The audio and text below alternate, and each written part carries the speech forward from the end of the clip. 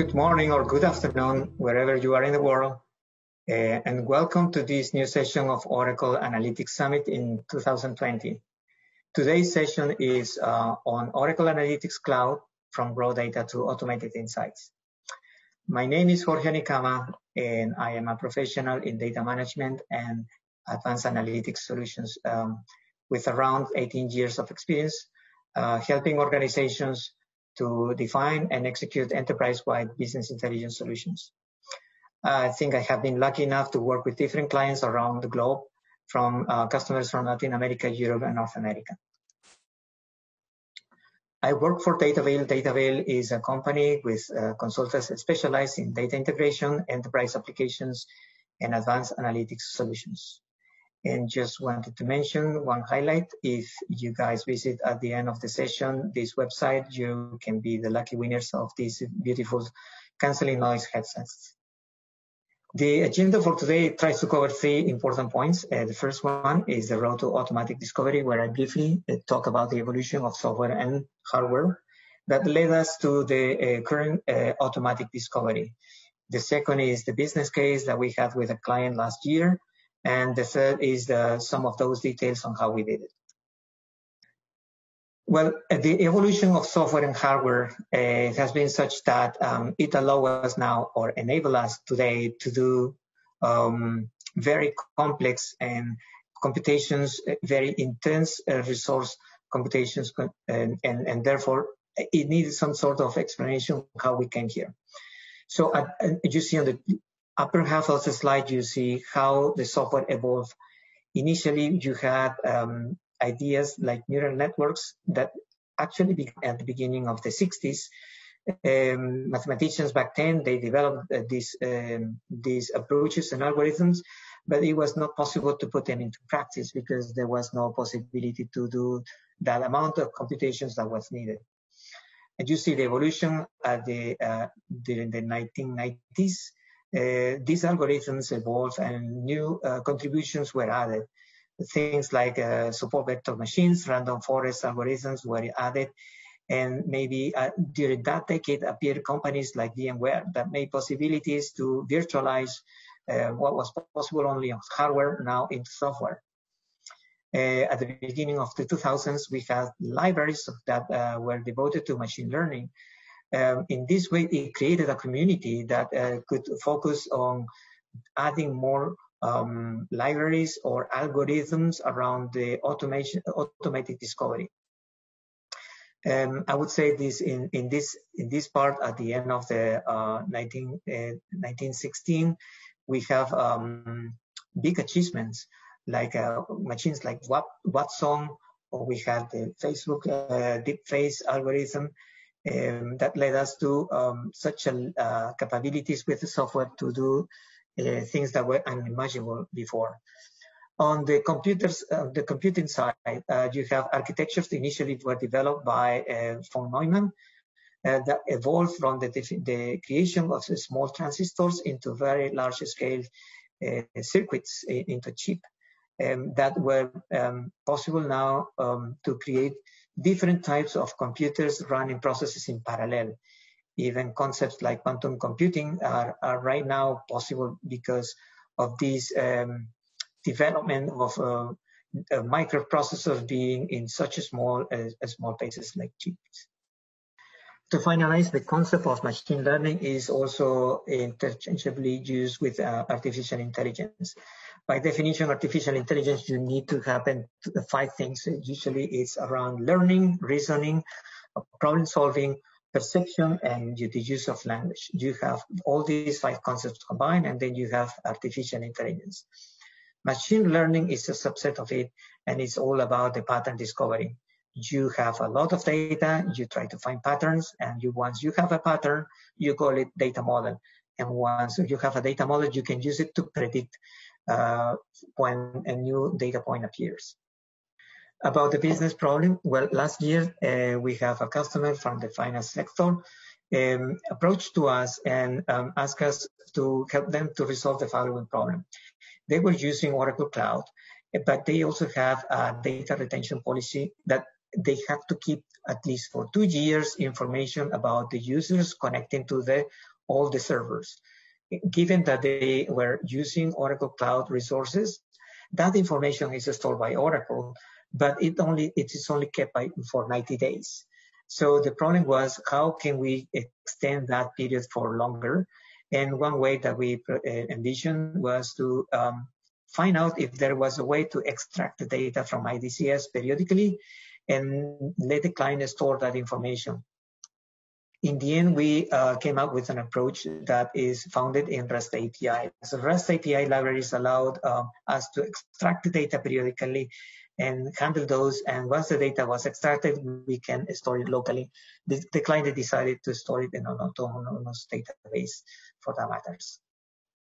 With that, obviously, the benefit the client had is to automate the extraction of that information seamlessly using a data integration technique, and therefore complying with the security policy, and also started to create historical information, and having this information on an Oracle Autonomous Database open up possibilities for additional analysis.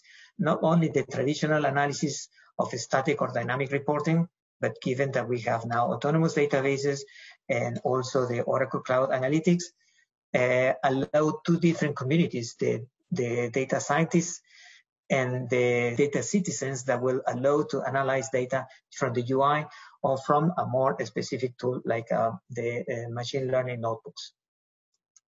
And I'm going to share with you now a little bit of details on how we did it. A machine learning solution is as good as the data pipeline that will allow that machine learning to extract information from places that are difficult to access, and also to be able to capture large amounts of data sets to train your algorithms.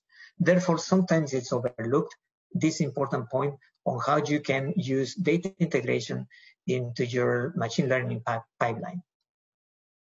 The way we did it is by using the REST API approach. And for that, I'm going to proceed with the demo. In the demo, you're going to see that we are going to interact with IDCS. We're going to go and configure our application. We're going to get a specific information from that configuration. That configuration, in the end, will give us a client ID and secret ID, which we are going to use to immediately use it into our application for future sequence of calls to extract the data from IDCS. So all this is about Oracle configuration. Those first steps is going to be done in IDCS. And the ID and secret is just about the subsequent calls that we will call from our application. So we start by going to IDCS. Once we log into IDCS, we come to the sections of applications. In applications, you will define and register your application. This is a very important step.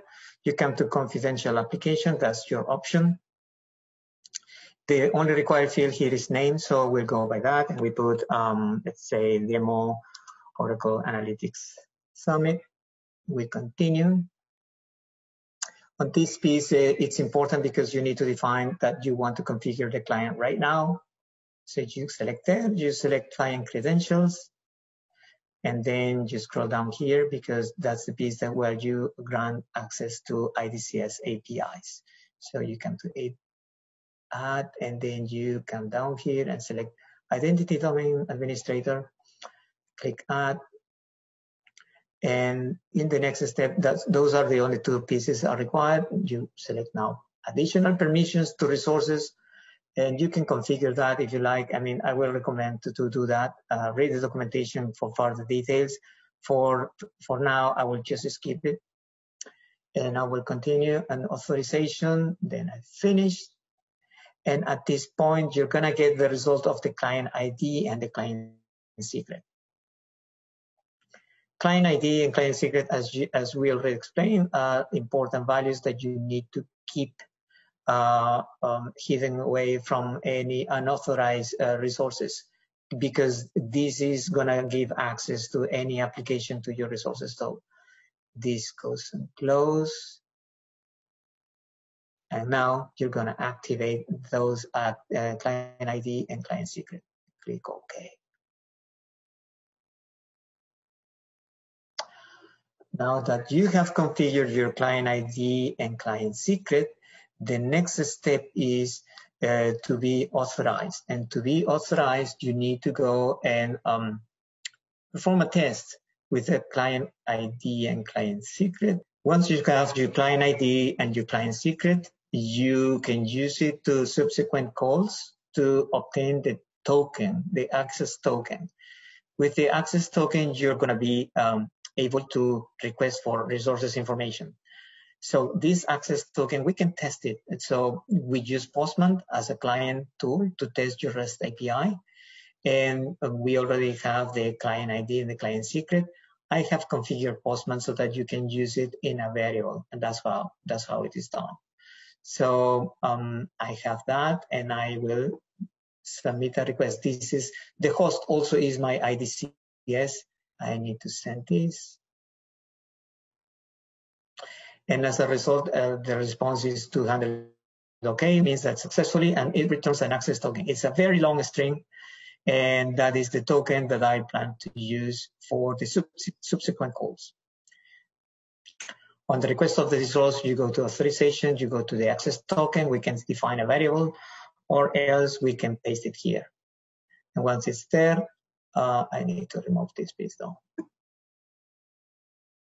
Go here. Okay, it's done. I now can apply a send. The send is the submitted request. And the request is to find out all the audit events that are registered in Oracle IDCS. So as you can see, there are result of 8,846 results returned. And that's in a JSON format. All the previous steps now need to be consolidated into one process that automates the extraction so that you can put the data extracted into a single location. In this case, we decided to use Python as a means to extract the data from IDCS, and also that sends the data back to the Oracle database. So I'll do that, and you'll see in a moment. And that generates an output. And the outputs, as you see, are here for a few records, but you apply the concept and it will return all the information that you want. I just selected a few parameters that will bring back the information that I needed. Once the data is posted in an Oracle database, we can access the data directly from Oracle Analytics Cloud, opening possibilities for different types of analysis. One of those is the traditional reporting, and I'll show you an example of what that is. I have previously developed this report based on the information that we just submitted using the REST API and posted into a database. And as you can see, these are all the parameters that we were able to extract. And this is just a few of the parameters. There are many more that you can access from the log files and from IDCS. And as a result, I am able to analyze this data. And for example, this report shows you the number of attempts, successful attempts of logging in, the logins by these different users. This is this is historical information for the data set extracted. We don't have a timeline here, but that's not a problem. I can add that by, and I have dropped down here in the x-axis the timestamp, and that's why you see now a timeline, and you can see histograms for the number of successful attempts on this day. Successful attempts on this day, on the 25th, on the 26th, and this was in last year in July. I have another set of analysis, for example, by platform or browser. These are the counts of the many users, of the users that use Internet Explorer that perhaps, for example, successfully logged in or attempted and then the session expired, or simply they were unable to log in, right? 5 attempts using the Internet Explorer. And this is the case for Chrome, and this is the case for Firefox.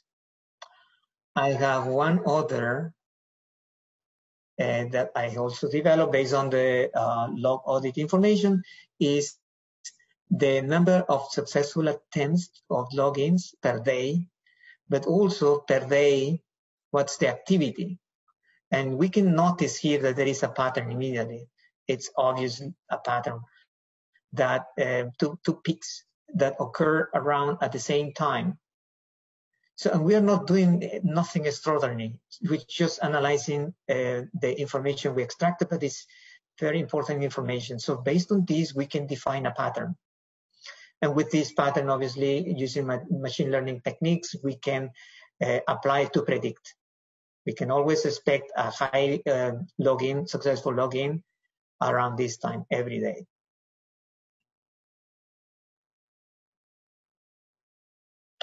So to finalize, I want to show you how storing this information extracted from IDCS can open up possibilities of new types of analysis. Analysis like, for example, clustering. And I'll show you very quickly how you can do that. Using that information and using machine learning technique that I can explain in a moment, we can create clusters. This is one example of a cluster using a machine learning technique that by means of using k-means. It's a very simple algorithm, but it gives you an idea of the patterns that appear in the data. So there are different clusters, the majority of this one, and we have a behavior there. And yes, it's not yet so deep, and there are many other techniques that can be applied, but I'm trying to make the point that you can have now at your fingertips using a tool like this, the endless possibilities of analysis of machine learning. And how did you do that? I'll show you very quickly. So what you have to do is you need to go to home, and then you can create a data flow. First of all, you need to create a data flow. In the data flow, you have to say what's your data source, and I say audit log. That's the audit log information coming from the table that we stored and extracted in JSON format or CSV. Now it's there. I can use all the attributes and select the ones that I do not need, but I want to use all of them. Maybe I remove ID, and what I want is common patterns. So I want to use the cluster.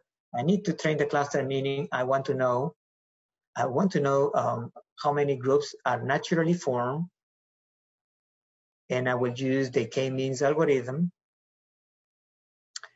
And I want to predetermine the number of clusters. Everybody knows k-means. You need to enter certain parameters, a minimum number of parameters, and one of them is the number of clusters. I'm going to say just 4 for the time being.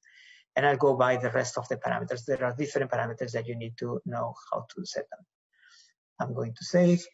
Then I'm going to save this. This is the k-means data model for audit log, and then we save. And I'm going to save this data flow. I'm going to say audit log. What is this? Cluster data model. I click OK, and now I run. When I say run, what happening behind the scenes is you have the machine learning algorithm for clustering using k-means to find 4 different clusters. Now, once it creates those clusters, you can use that to classify new data. A new data point comes in, and you can classify which cluster that new data point belongs to. So that's really important, because if you consider that cluster that you're creating right now really relevant for your analysis, then you want to know and predict what class the new data point will belong to. So now that I have my data model, then I can apply this. Let's imagine I have a new data set. If I have a new data set that I need to know how they are going to be classified, I'll go to create again, because I need to create a data flow for that. And let's assume that we have another data set for which I don't have a label to which class it belongs to. I take this one, I click on that, and that now I can leave everything, because what I'm going to do is apply the label of which class this every row belongs to. And since I'm going to apply, this is apply model. So I'll come here, apply a model, and I have this model. The model was this. So I click on save. And when I save, these are the additional labels or attributes that are going to be added to my data set. What I need to do now is to save. So, and that's save data set. I can put that here, or I can do this data save. It's here. Save data. I can save the data. I need to do a name. Data set cluster new. This is the output. I save that. I need to save this because this is a new data flow. This cluster labeling data set output. I do that, and now I run data flow. At this point, every record on my new data set, which didn't have a tag of which class it could belong to, is being labeled by adding these additional, the additional attributes that we saw in the past or moments ago. Now I have that data set, right? And this is called cluster labeling data set output. So if I want to analyze that data, I need to create a project. And if I go to project, I go here and I can create project, and I need to add a data set, and the data set is going to be the one that I just created. The data set cluster new, that's the data set. And that data set now will have these additional labels that were not done before, but as a result of the cluster algorithm. And in that way, you create your cluster, and you can say cluster name, cluster description, cluster size, and these other parameters, and you can start playing with that. So that's the way that we came up with the result of this clustering exercise, where you can define and find 4 different clusters and use that as a preliminary analysis on a further machine learning techniques analysis. That concludes the demo and the presentation. I hope this has been very interesting, and all the information provided is going to be useful to you. We appreciate the time and your attention to this. And now we are open to the questions and answer section.